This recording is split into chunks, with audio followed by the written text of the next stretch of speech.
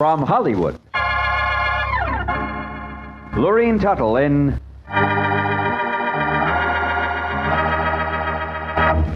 The Unexpected. The Unexpected. The Unexpected.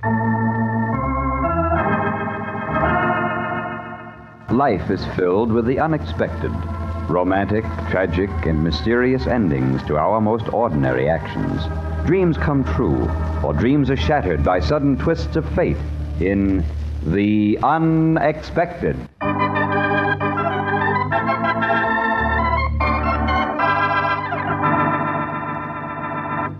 And now, Lorene Tuttle, outstanding radio and screen star in The Mink Coat, a drama of The Unexpected.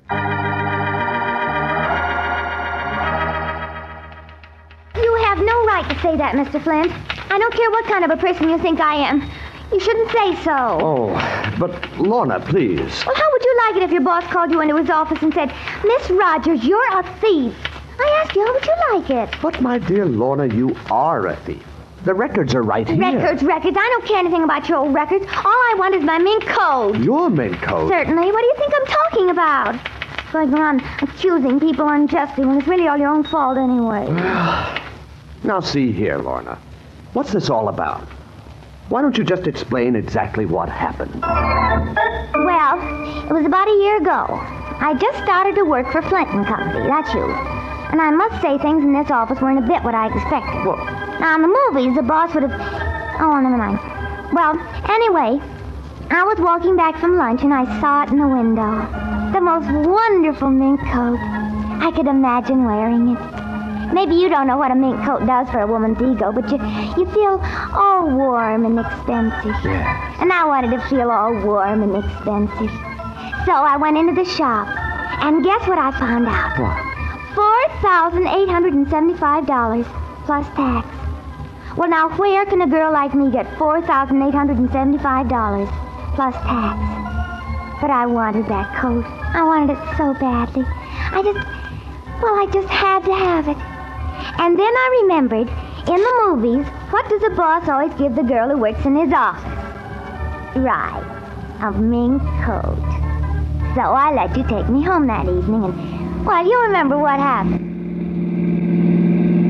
It's the next apartment, Mr. Flint. Oh, would you like to come upstairs for a nightcap? I don't drink. You don't drink? Ulcers. But, Mr. Flint, the boss is always supposed to come upstairs for a nightcap. Always? Certainly. Now, my apartment's on the 3rd floor. I'll go in first, and then you come up in a few minutes. But why? Because that's the way it's always done. Really, Mr. Flint, I don't think you're even trying. Oh. I'm sorry, Lorna. I'll try. Well, that's more like it. I'll see you upstairs, Mr. Flint.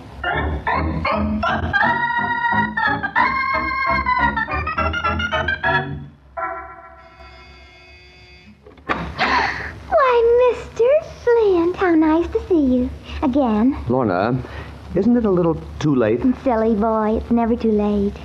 Come in. What's that peculiar smell, Lorna? Is the place on fire? Of course not. It's the perfume candles. Oh. And now, if you'll excuse me, I'll just slip into something more comfortable. But Lorna, I can only stay a moment. Well, then we better not waste time, had we? I beg your Now, pardon? you just sit over here by me. I'll turn down the lights and get some soft music on the radio. And then... Lorna. Yes? What do you mean, then? Oh, let's not fight this, Mr. Flint. Alan, it's too big for us. Lorna. We were meant to pass like ships in the night and then die in the harbor. I'm afraid you're a bit ahead of me. It's fate, Alan. Just pure, simple fate. Well, say something. Good night, Laura. I really must go. Good night. Is that all you can say? Just good night? I'm afraid so. Mr. Flint, the trouble with you is you don't see enough movies.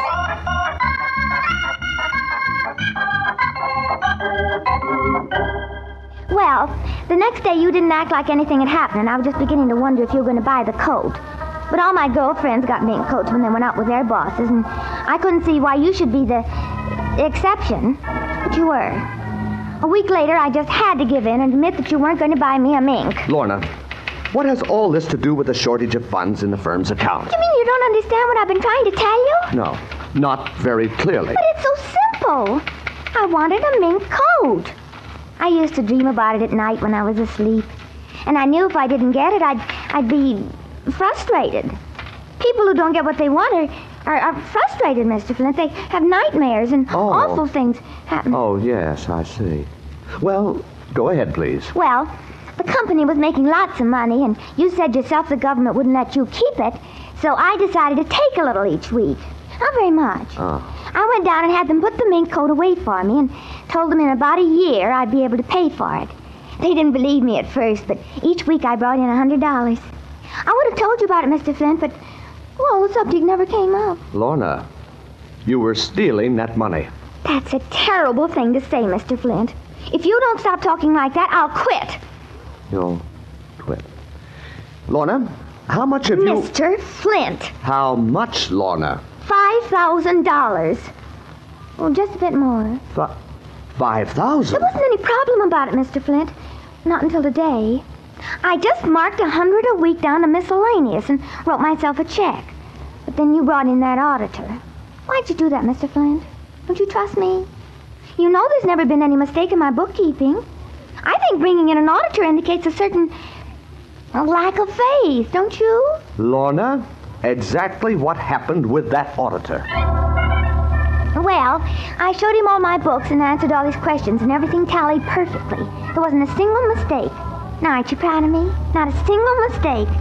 And then, after he was all done, Mr. Jenkins, that was the auditor's name, turned to me and said... Well, Miss Rogers, everything seems to be in A, number one order. Certainly. I guess you haven't been taking any of the company funds, huh? Certainly not. What kind of a person do you think I am? Now, Miss Rogers, I'm just having my little joke. Well, I don't think it's very funny. Now, there's just one more item. I noticed in Sirius, this column marked M. That's for miscellaneous, of course. Yes, miscellaneous. And mink. And mink. What? Well, that's the money I used to pay for my mink coat.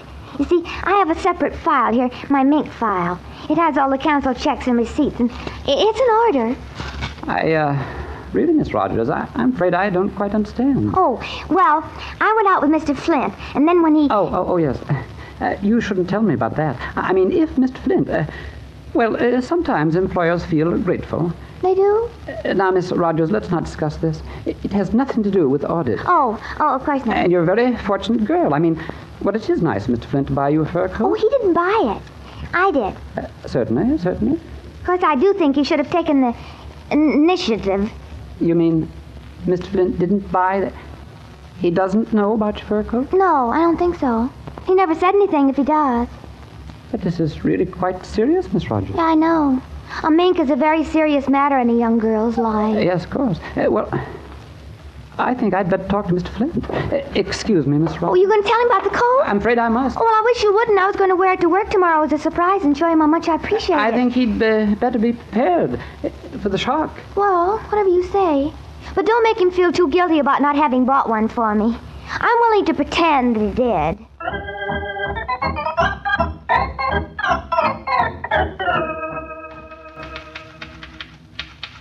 So, that's all what happened, Mr. Flint, and I don't see why you're so excited. But, Lorna, you must understand that you had no right. What difference does that make now? The coat's all paid for.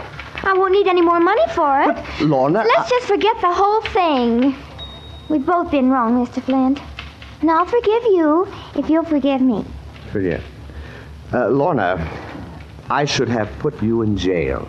What for? For borrowing company funds. Well, it's not against the law to borrow money, is it? You didn't borrow it, you... I told you what would happen if you called me names, and I meant it. Very well, Lorna. You may keep the coat. Well, of course. It's all paid for. But you'll have to give back every cent of that money. Every penny. I'll take it out of your salary. If you have to work here 10 years to make it up. I think it's very petty of That you. will do, Lorna. Now, you may leave now. Oh, one more thing. You'll be given a different job. One that doesn't require so much responsibility. You don't trust me, Mr. Flint. Just say so. You must realize, Lorna, I'm being very lenient. I suppose. Well... Oh, Mr. Flint, could I leave early this afternoon? I want to pick up the coat. Just imagine my own mink coat. I'll be able to wear it tonight. Gee, I guess I'm really a very lucky girl. Yes, I would think so. But I always say if you want a thing, you've got to go after it yourself. You can't wait for favors. Don't you agree, Mr. Flynn? Oh, yes, Lorna, I agree. I thought you would.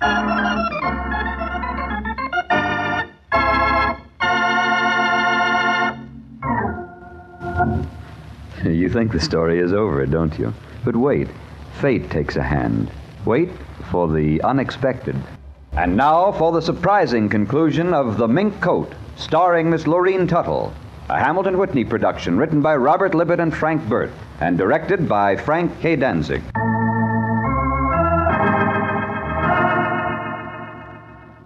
Hello? Hello? Is that you, Mr. Flynn? Oh, this is Lorna. I knew you'd be worried about me when I didn't come to work today, but I can't. I'm in the hospital.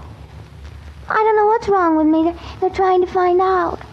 But don't worry about the accounts. I'll get caught up just as soon as I'm feeling better. Oh, the doctor's coming in now. I gotta hang up.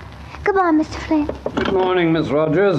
Feeling better? I guess so. Well, we've found the cause of your trouble. What is it, Doctor? You're allergic to mink, Miss Rogers. Have to get rid of that coat. Never be able to wear it again. You're allergic to mink.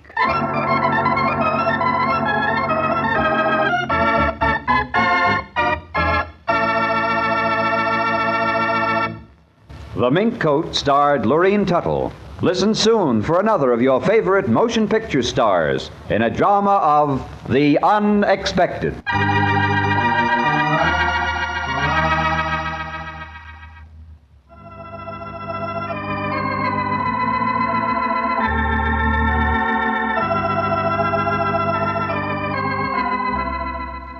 This program was transcribed in Hollywood.